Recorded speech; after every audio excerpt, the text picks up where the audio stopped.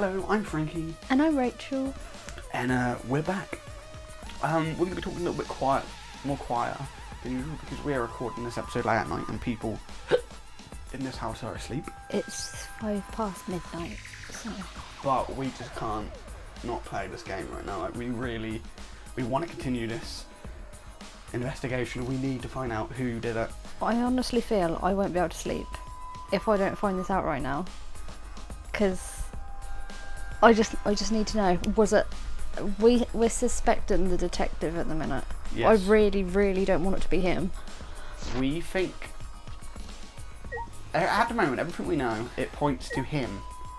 Because at the end of the day, he was the only person who could do it. If you think about it, like, he had the sensor, the other sensor thing on him when he left the room to follow the others.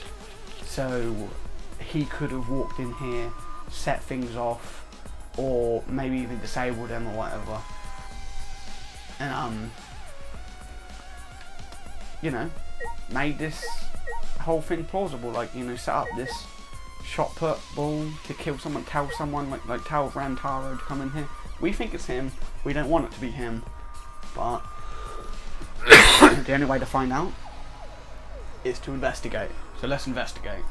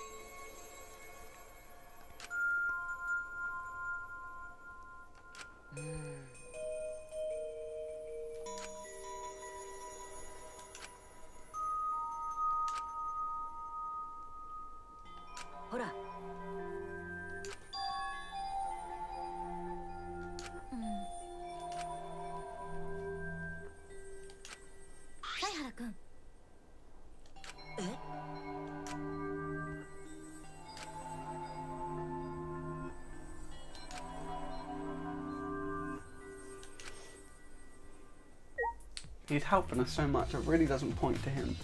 Well, you know what I mean, like, I don't know. Oh, I feel like I'm missing something more. Oh. There's more things to investigate.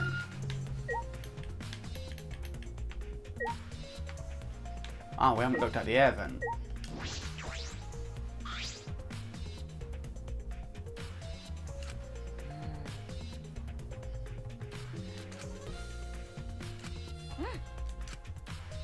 Okay. Oh, but I did.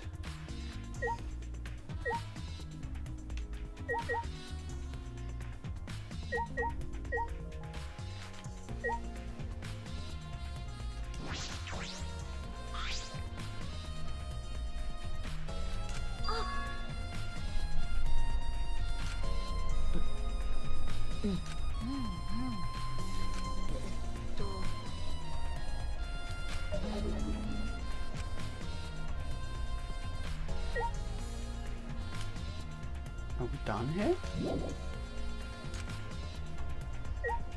Feels like we should investigate a little bit more. Should we talk to him?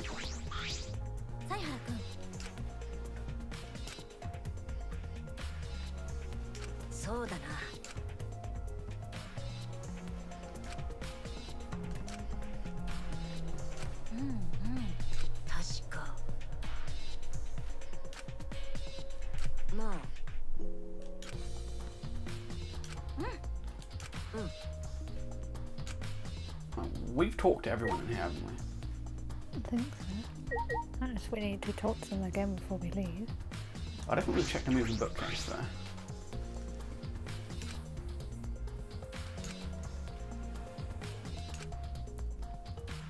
Oh no, I think we did look at this. Alright, let's go back to the body.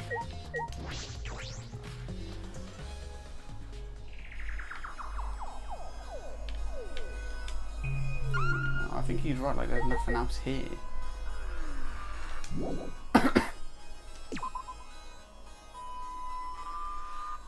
Struggling what to think to do at the moment. We haven't looked at this bookcase and anything.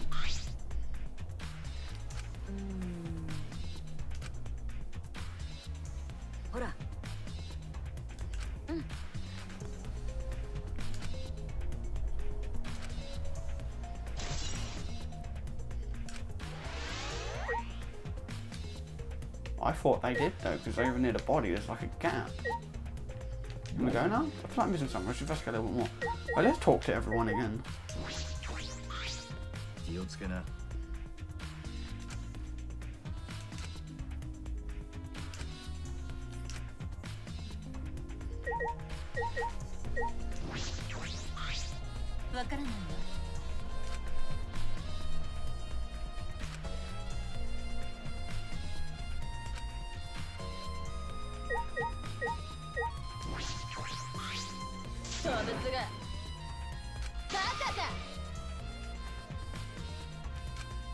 Bloody hell.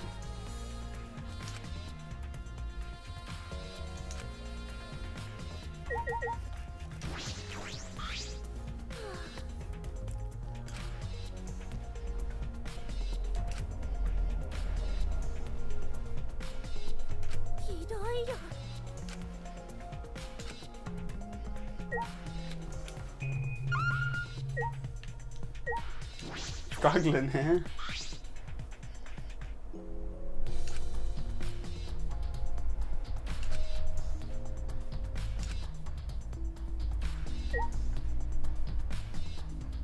We checked that, haven't we? Yeah, moving bookcase.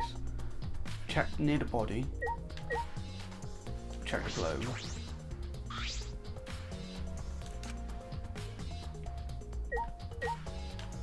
Yes, check the door.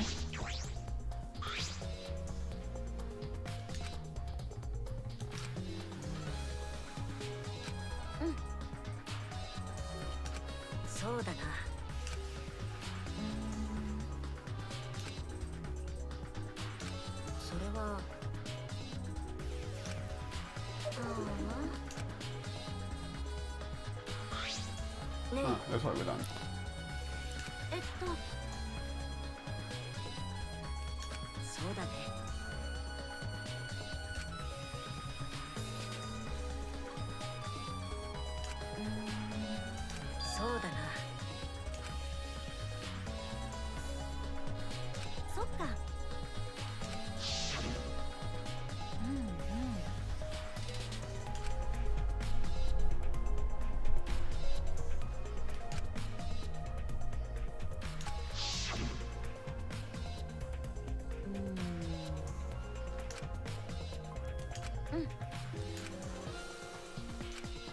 Right. Let's go to the game room then.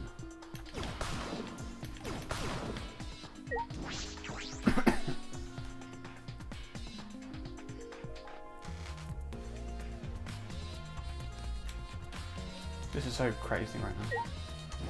We need to find out. I'm so excited to do this class trial now. I know, I just want to know already. Who's in it then? Just one?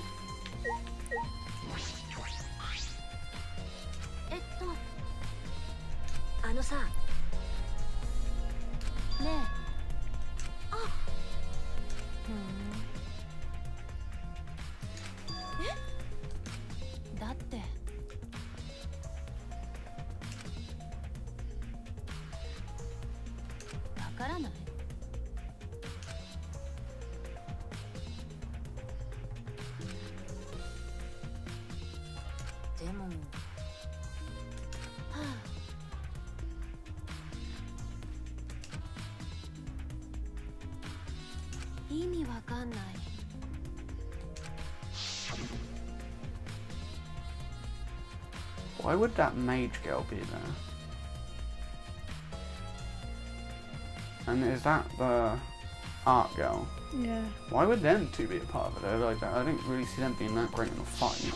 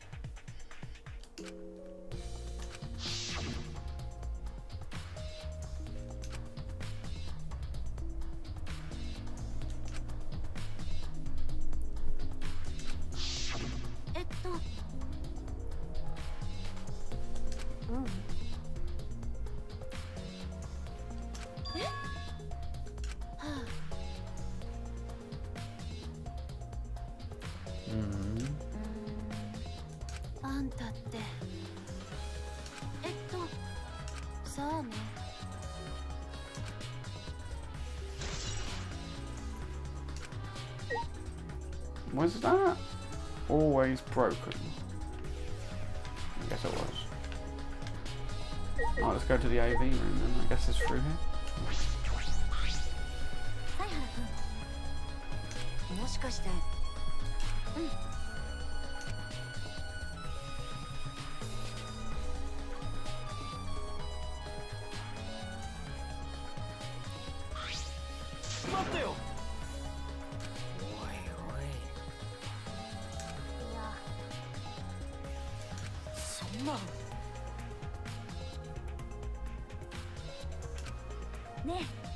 I don't think he did it.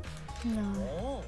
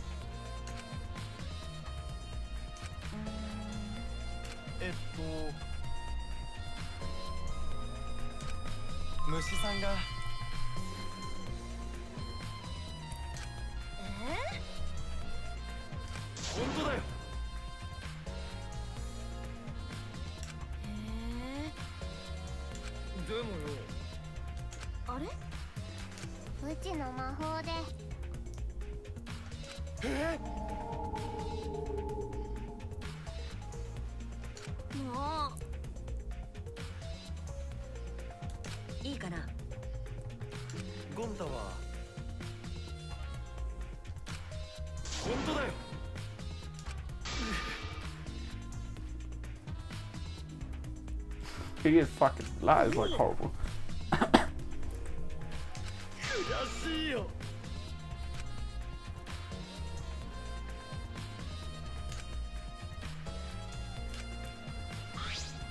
そうだな。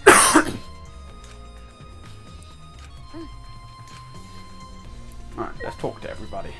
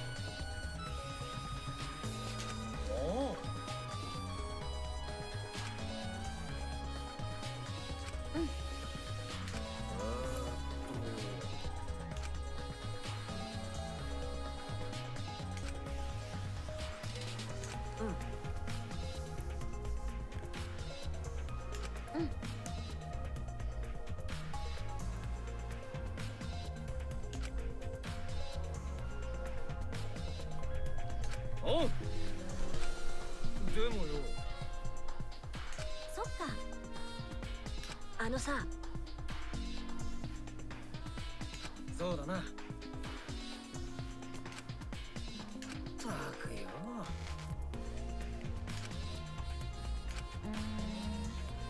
おいおい。いや。バカ野郎！え？いいか。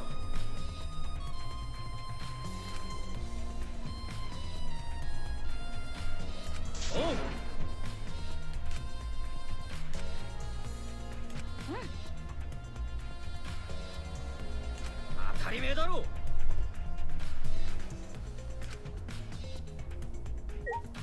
Alright, let's talk to Gonta. Calm down, man. ゴンタは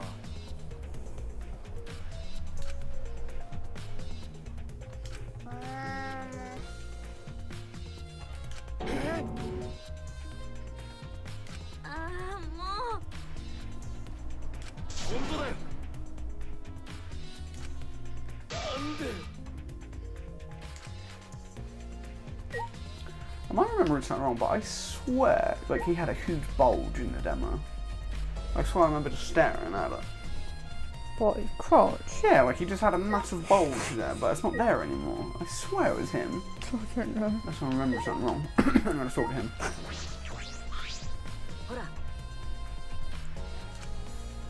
Okay. Let's use our special investigation powers. He looks quite like a girl, don't he? What? Shuichi? Yeah. Yeah, it looks feminine.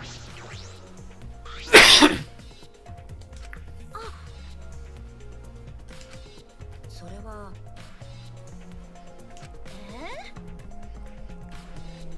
そうかな。あれ？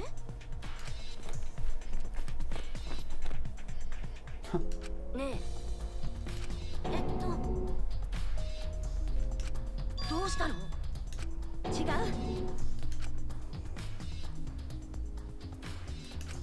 ちょっと。ああ、もう。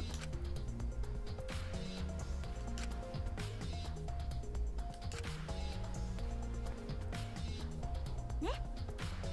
ごめん。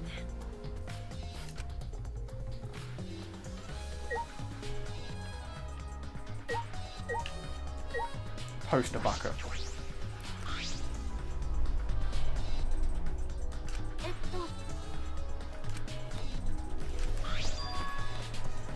That's the game that we still have yet to play. Wait, Ultra Despair? What?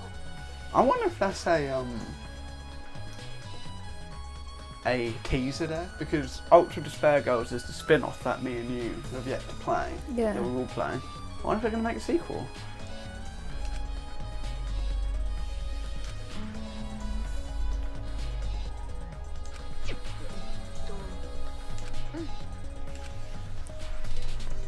That's pretty cool if that's a real thing. I'll get it.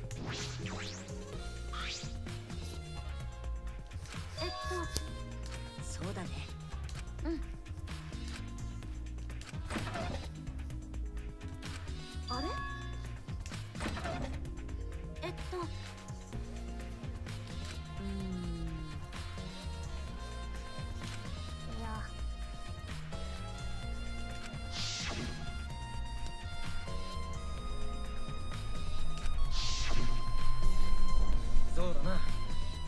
そんなことしないよ。うん。え？いや。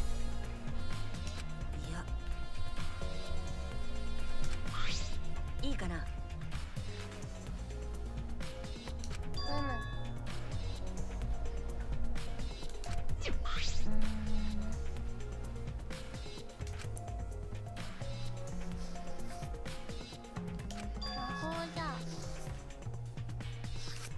待ってよ。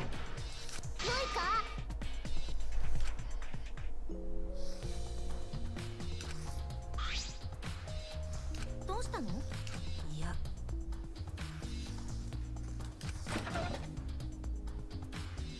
やっぱり。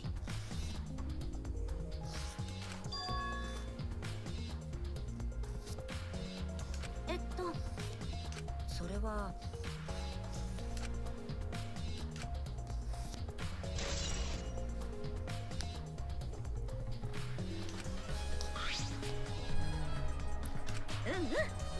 あのさ。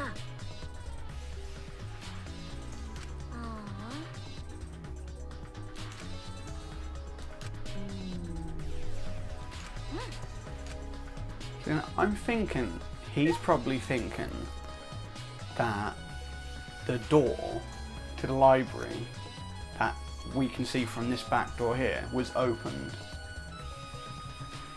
and someone threw that shot put ball, because they said, oh, a baseball could fit through it, so probably a shot put ball could fit through it.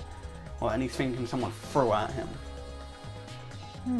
But then the only person here who could probably do that would be him, but he does not strike me as a person who would do that. He's he's too stupid. Like he's not stupid, but you know, he's simple. Why would he kill? I don't see it. To me, Gonta is just as not likely as to commit the crime as much as Shuichi. If anything, Shuichi's more believable to me. Just for the fact that Gonta seems really, what's the word? Like nice, like kind. You can never tell though with Yeah. these games, because you never know if it's like a fake personality. Who do we still need to talk to?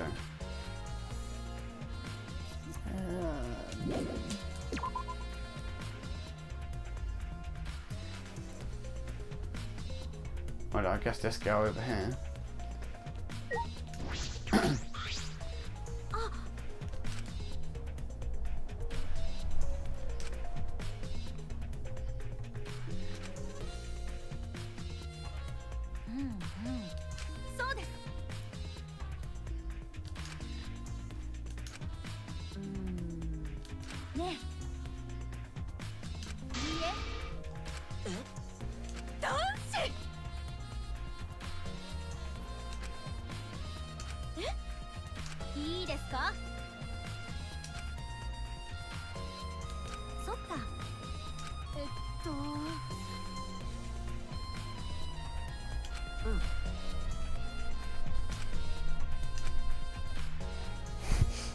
What is that face? これだから男子は。いや。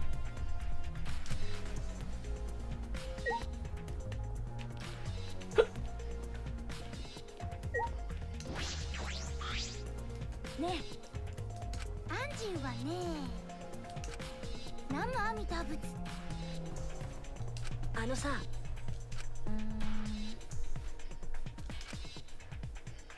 大丈夫だよ。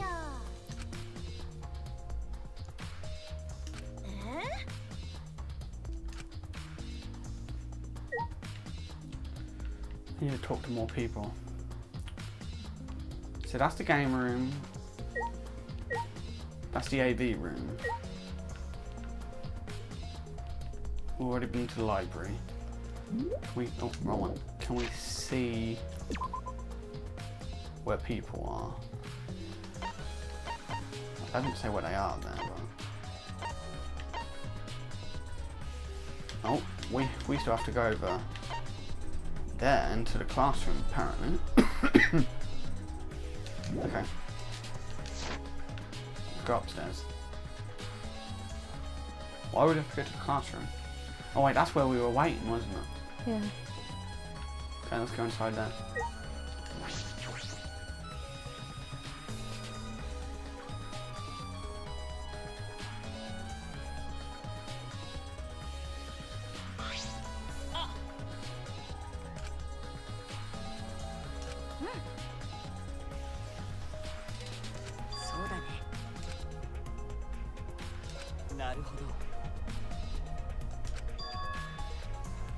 No, we won't.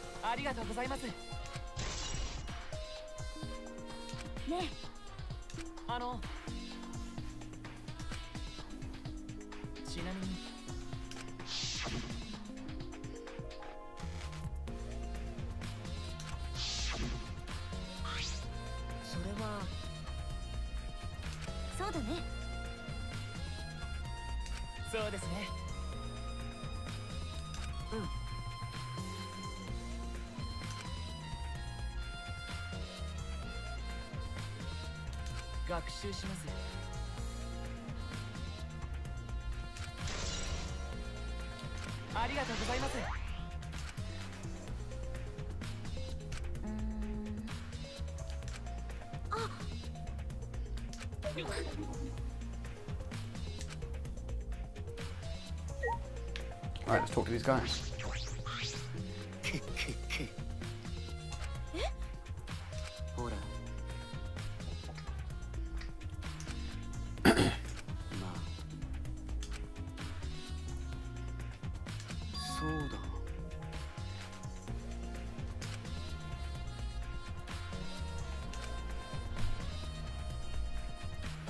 What? いいかな。あのさ。ああ。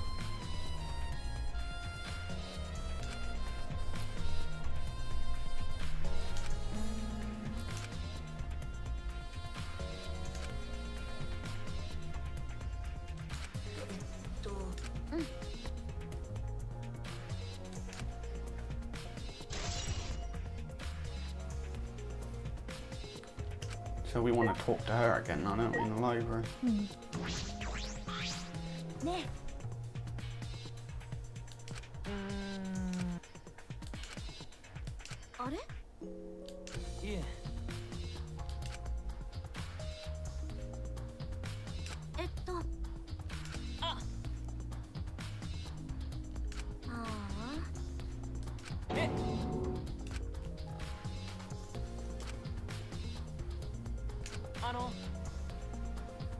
うんもちろん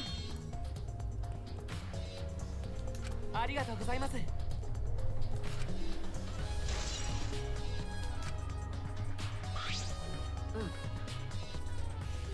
あれ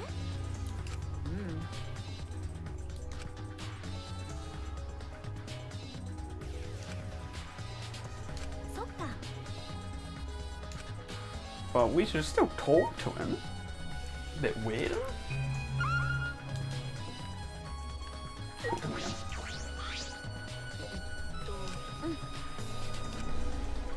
Yeah.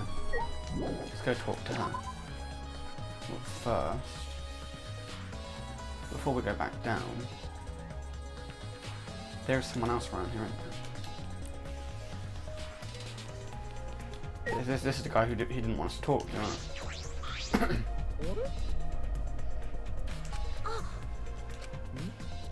もうそうだっねけでしょ。いいかなへえ。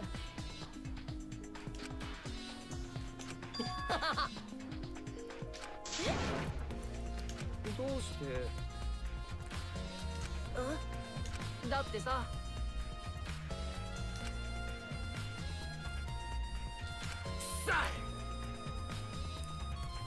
やめてよとにかく This guy's an idiot. 興奮するよね。にしし。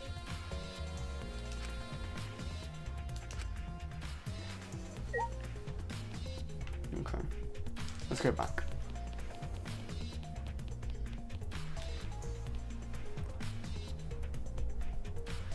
This is my favourite part in these games. I love just getting all the evidence together, then going through it and then heading into that class trial. Oh, so fun.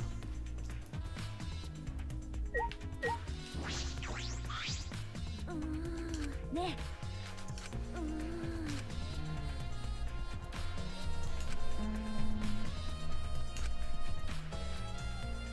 いい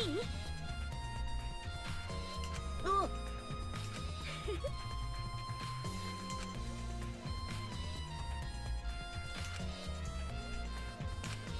かったようん違う犀原君どうしたのあのね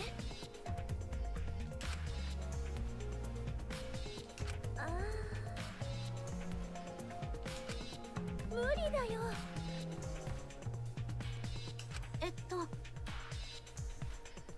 ダメだよえそうだよねおいで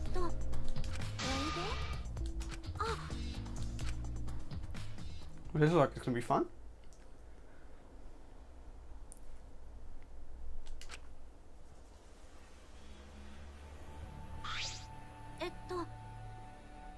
こらこらね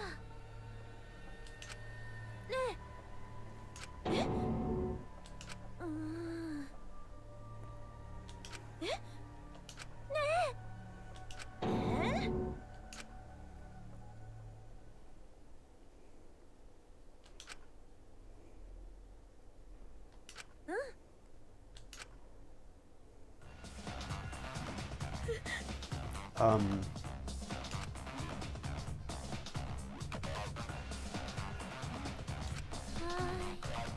若松楓でこれって宇宙のチア部屋さんのお月の人のコスプレってだけじゃなくてアレルギーが出ちゃうんだよねフィクション以外のコスプレをすると This is stupid. Cospox. 私の力の代償 Equivalent exchange. What is this? From an alchemist now? 分かったからもういいよもう服を着替えよう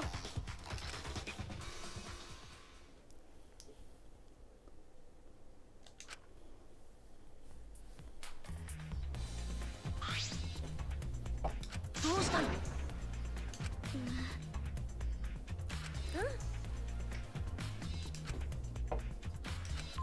そうだよ。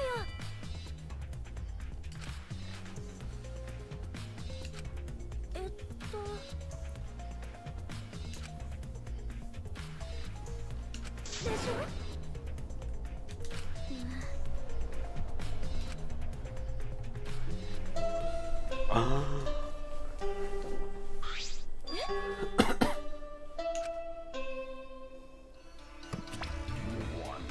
貴様ら。じゃなくて。Warehouse. あるわ。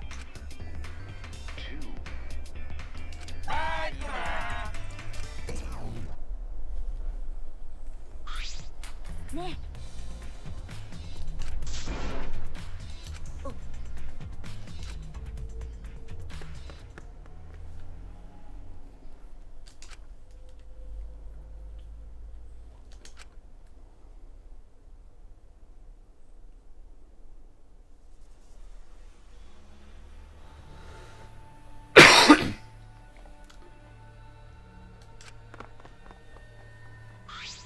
ちょっと。もう。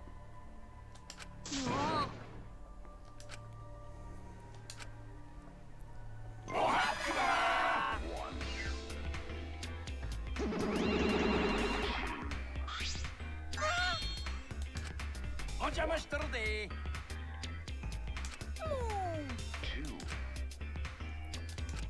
言うてんねん。Is all that remains of a once powerful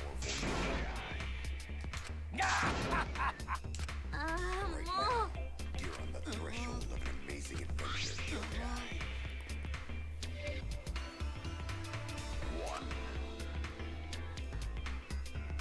What the fuck is happening to him? ボケ。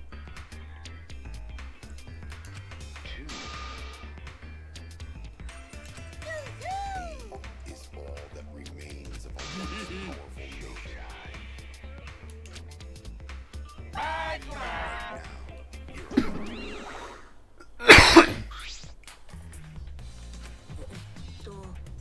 うん。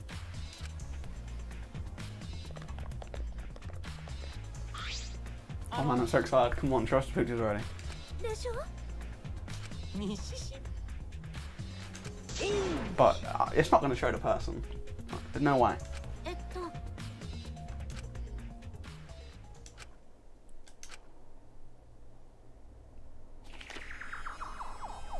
That's when we first went in. おお。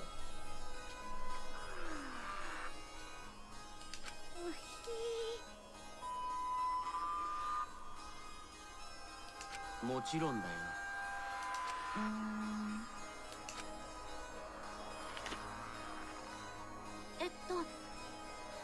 When the others came in. これって。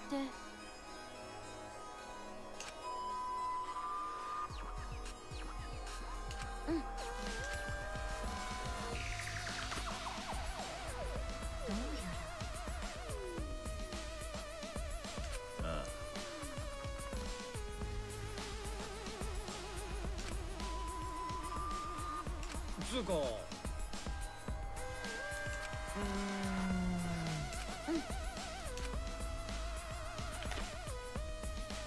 あれ？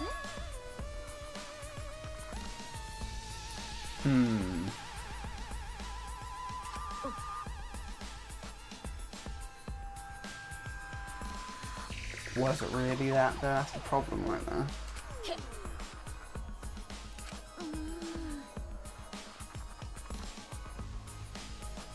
Where's the door shut though? And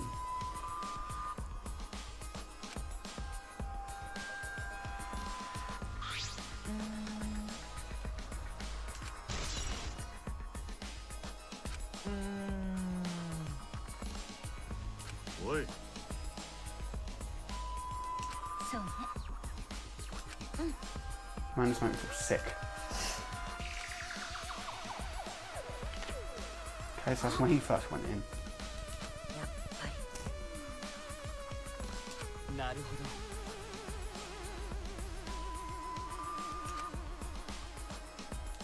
ど。だとすると、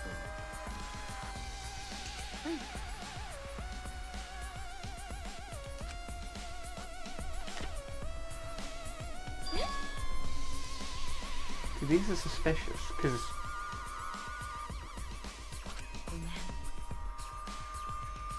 when he was removing the camera, huh? いいよ。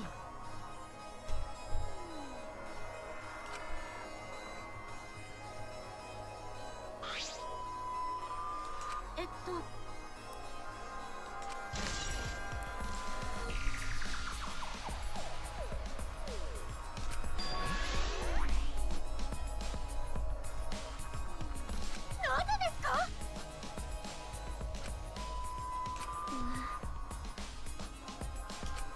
ねえ。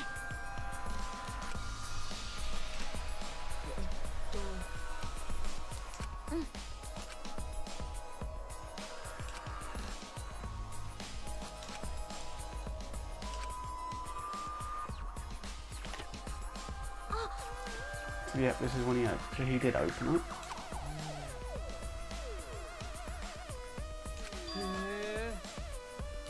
ひょっとしたら、なるほど。いいかな。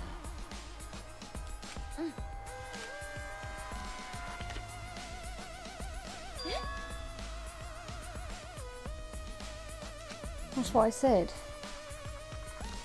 That's why he went over there, because he saw the camera. That's the thing, like, he opened the door first, the door's still open there, then he walks over to the camera, and this is where he dies.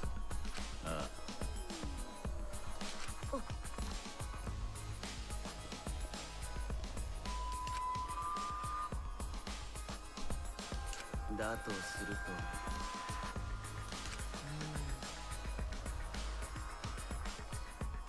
ちなみに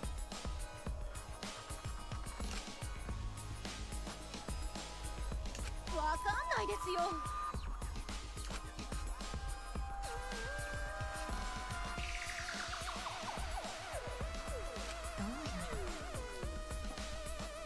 I don't trust this shit, man. でもさ、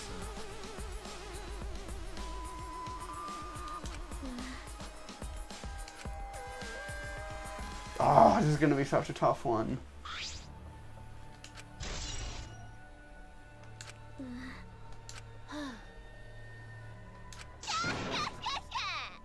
ぜですか？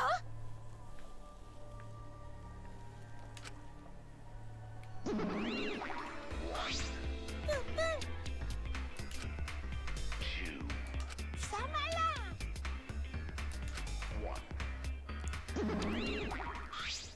下げんな。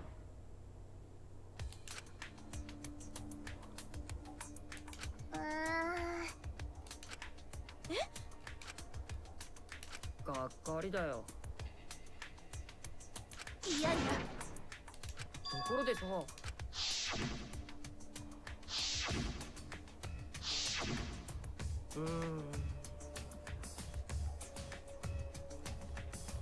いいえ。まあ、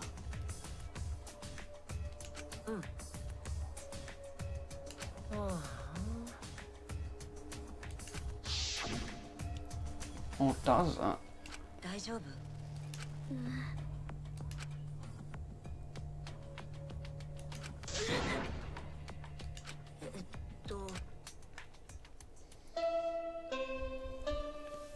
？Is it time? さーて、お待ちかねの学級裁判の時間だよ。お前ら、中庭にある裁きの祠までちゃっちゃと集合してください。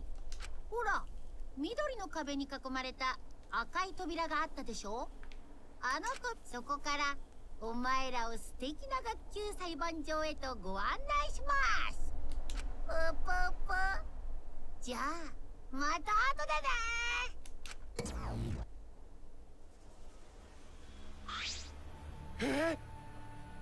そうね。めんどい。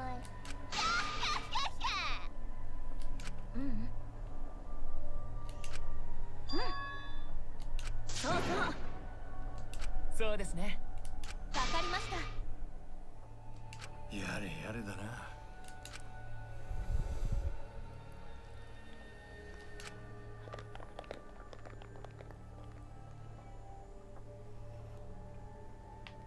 Why are you waiting here?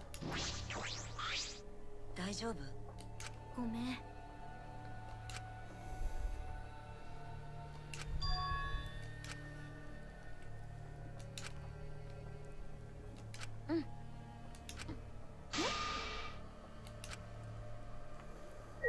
Right, let's do this shit.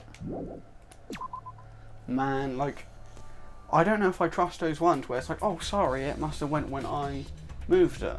But then the question is, alright, if that happened, if they were actually taken when he, when he went into the room, why would it have only taken it when he got that close to it? Surely it would have done it when he, like the same, there would be the same photos of, what's his name? I forgot his name. The guy who died. Hunter. Yeah. Oh man, this is so intense right now.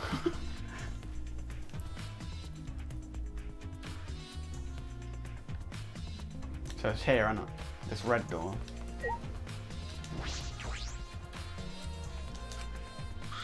あのさ。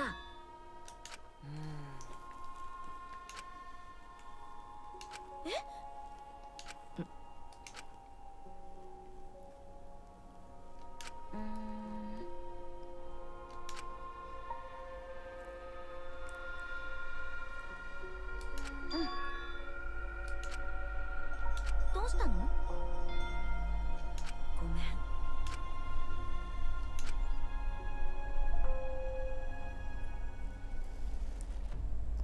What is that?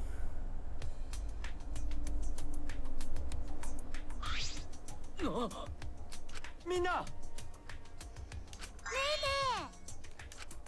ねえねえ。結ぶた。いや。困ったわね。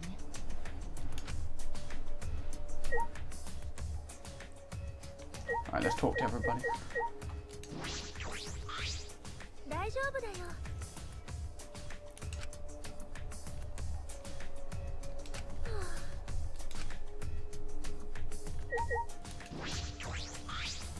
頑張れよ。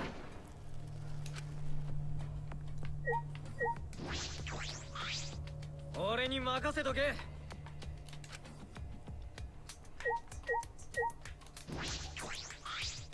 おい。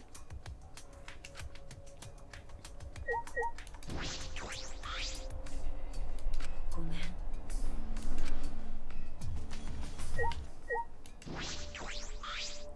うわー。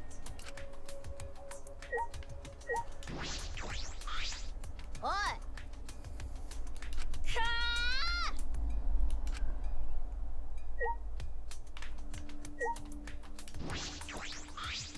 どういうつもり？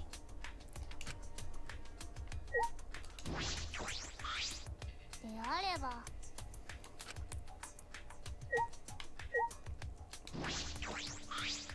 恐ろしいね。けっけっけ。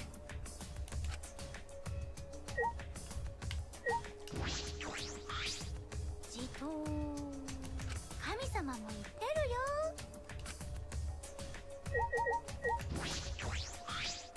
残念ですが。ですが。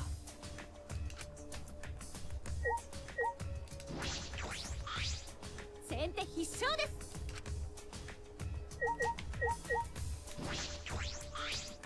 それにしても。Yeah, I'm guessing we need to look at this stupid statue.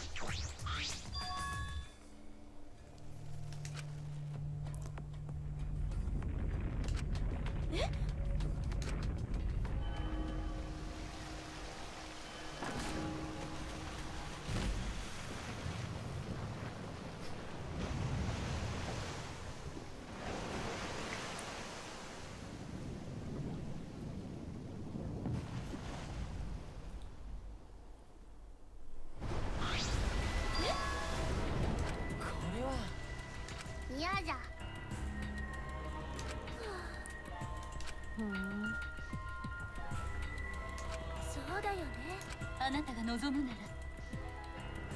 いやねえ、頑張らないと。うんうん。宇宙に轟く桃田カイトだぜ。バカ野郎。うん。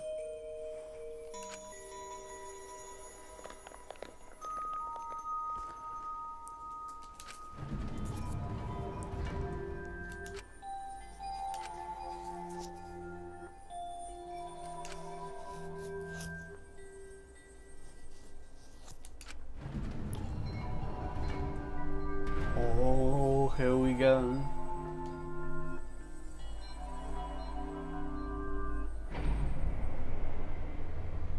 へえ、すげえじゃん。本当にエレベーターになってるんだ。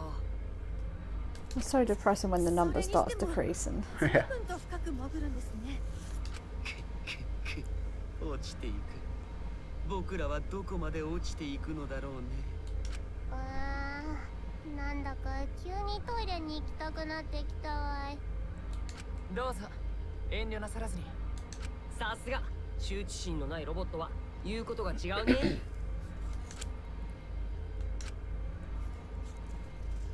あのさ、犀原くん、さっきの話の続きなんだけどさ。真実を知るのが怖い気持ちってきっと誰にでもあると思う。でも真実を見つけた人だけがその先の運命を選ぶことができるんだよ。何が嘘で何が真実かわからないままだと何かを選ぶこともできないし、きっと自分が選んだことすらわからないままだと思う。だから怖くても戦わないとダメだよ、真実と。君はそれができる人なんだからさ。それでも怖い時は遠慮なく他人の力を借りればいいんじゃないかな。自分だけじゃなくて他の人のためだと思うともう少しだけ力が湧いてくると思うよ。私もそうだったからね。コンクールで吐きそうなほど緊張してる時、いつも頭に浮かべていたのは私のピアノを聴いて笑顔になってくれた人たちのことだったからさ。赤松さん、じゃあ行こうか。こういう嫌なことはサクッと終わらせちゃおうよ。 You know, I just thought in my head right now how it would have been an amazing twist, right? If we were the Blackened and like we're not actually the protagonist this time round. Like the actual protagonist is Suichi, and he actually has one of those flicks underneath his hat, and after this trial he takes his hat off after he figures out the truth. Because you think about it, what we said earlier, if it was like a shot put that was put up as a trap for someone, we were the only one who went up there. We could have placed something there. That would be quite a... I doubt this is the case, but I'm just saying like that would be really fucking awesome. Because like they've advertised this as like, oh, you're a girl now, and this is that.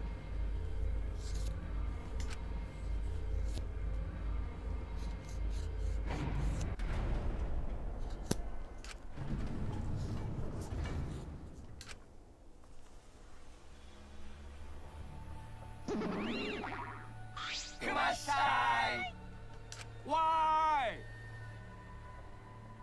Bingo!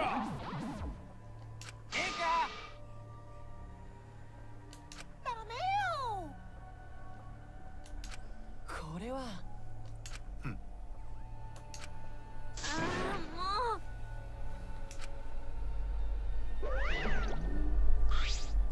最高にポップだね。最低ですね。うぷぷ。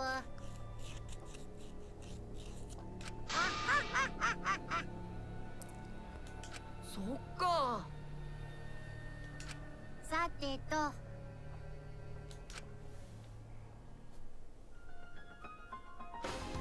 Yes, the fucking music.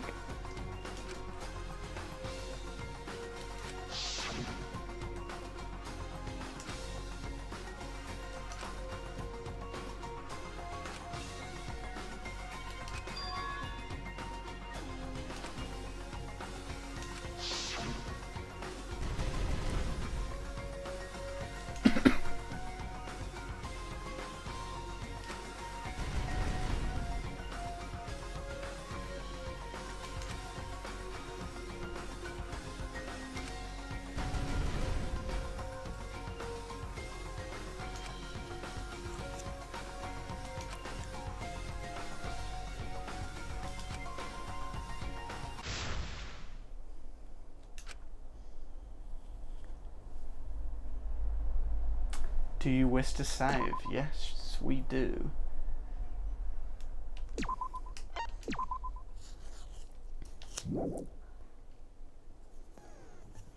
Okay, awesome.